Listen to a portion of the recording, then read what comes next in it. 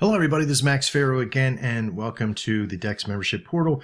And what we're going to be training in this video, just real quickly, is just a course unit overview of how the orientation and the lesson plans, how they all work, just really quickly, so you know that there is a hierarchy on how we're trying to train you in the process. As all of you know, and from the previous video, that when you first come in, you have to go through orientation. This is the orientation course. There might be a few more or less than you may see right here because this video is in transition.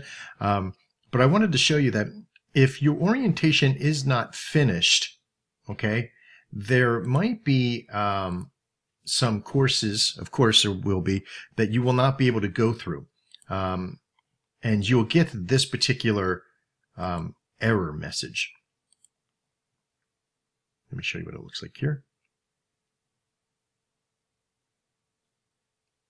You'll get this particular error message for prerequisites.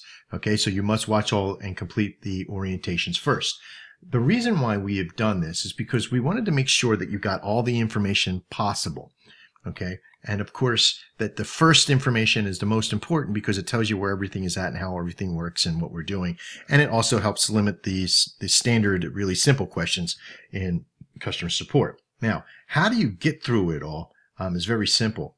Each one that you click onto, you go in succession, you go down the list, and on each, at the end of each lesson plan, if you scroll down the bottom, once you watch the video, make sure you watch the video, really get the information, because if you start asking questions that are redundant and it's already in the training, we're going to ask you to go back through it again.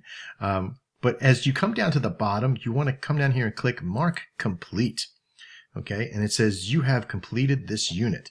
Right there. See, congratulations, the whole course. So once you're finished the course, it'll send you an email saying you're finished the course for orientation.